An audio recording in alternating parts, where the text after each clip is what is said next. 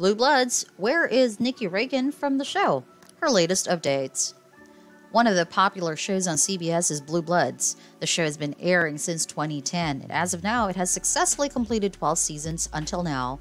The show is about the police procedure, so many fans are interested in watching the show. The show features some fictional families like the Reagan family, an Irish-American Catholic family, and etc. One of the important characters featured in the show was Nikki Reagan. Let's talk about her in detail. What happened to Nikki on the show?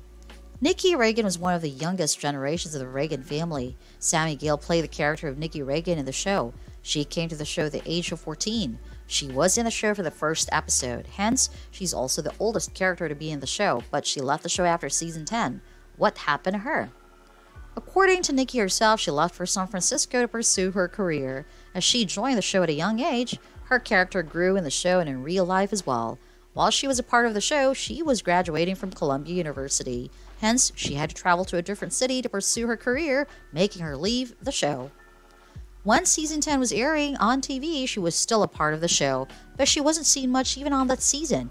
Fans began to wonder if she had left the show. Some even thought that she would return to the show in season 11. She was also featured on the Blue Bloods Instagram page, hence many fans were hopeful that she would be back in the show. As fans desperately wanted to see her in the show, she was brought back to the show in season 11.